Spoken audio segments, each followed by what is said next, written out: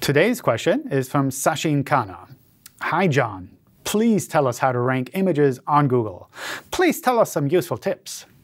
Well, images are awesome. For example, images of cheese. Who doesn't like cheese? Anyway, when it comes to images, the #1 thing to consider is how you'd want to be found in image search, what you expect users to search for, and how can your site be useful to them when they find you. In short, don't just optimize for images because they exist, but rather do it with a specific goal in mind. Once you have that, you can look at the technical details.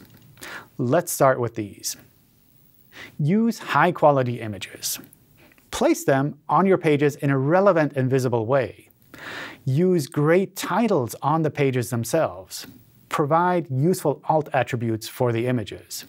Potentially, add captions. Pick good file names for your images. And host your images in a way that they're fast for your users. There's a lot more that can be done to optimize images for search. If you're curious, then check out the article I linked to in the description below. That's it for today. Don't miss any of the future episodes of Ask Google Webmasters, and subscribe to our Webmasters YouTube channel.